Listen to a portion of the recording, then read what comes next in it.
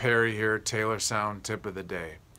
When you come to a recording session, come prepared, especially you rappers out there.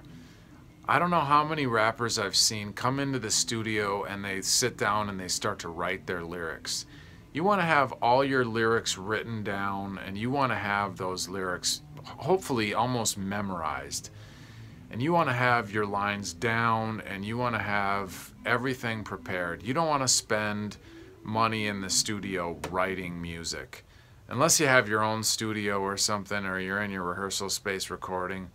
If you're coming into a professional studio, have your parts rehearsed. If you play guitar, have your guitar lines rehearsed.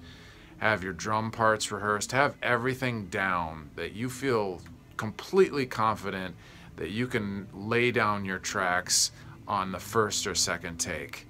If you're not feeling so comfortable with your parts, it's probably a good time to postpone your recording session until you do.